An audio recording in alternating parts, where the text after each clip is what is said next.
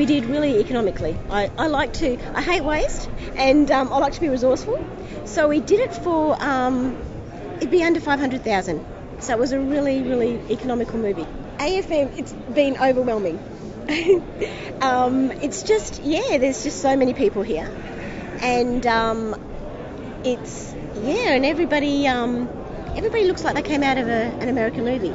So and it's funny how the scenes in America look like, you think that for the movies and that they're not, that they're sets and whatever, but they're actually this is exactly what it looks like.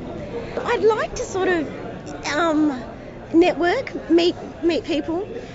We'd love to do a co-production with somebody. We'd love to make, have be an Australian arm to a company over here, or to a production company, or do something together. I've got a lot of other projects in the pipeline that we've started.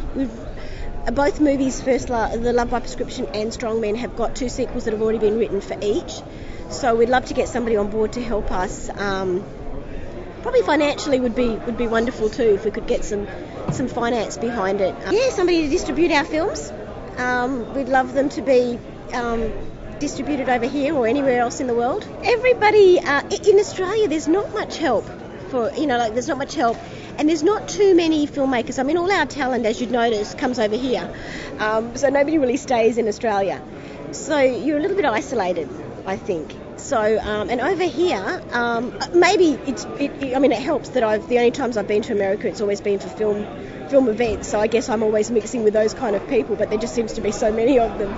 And everybody's been in the industry for so long. Like, everybody will say that I've been doing this for 20 years, or like they were born to be in films. And I kind of feel like a little bit of an imposter, really, because I just accidentally fell into films. And everybody says, how long have you been making films for, or writing books for? And it's not been long at all. We wanted to give it an international taste. At one stage, though, we almost had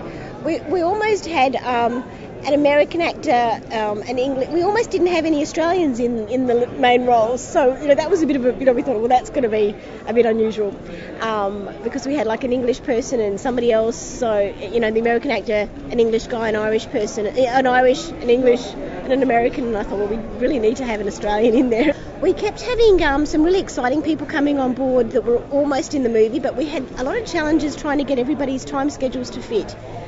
We had Heath Ledger's cousin, actually, was one of the guys that we were hoping to be in the movie, and he was very interested in the script. And he was a little bit young, though, but he looked a lot older, and he actually looks exactly like Heath Ledger. After AFM, I'm going to Oaxaca in Mexico for the film festival over there.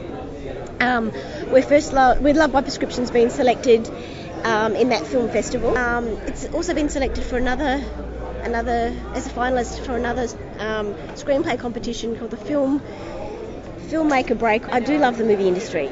It's fun and exciting. It's challenging, and it's not a piece of cake like everybody thinks. It's very easy and everything else, but it is where I'd like to be.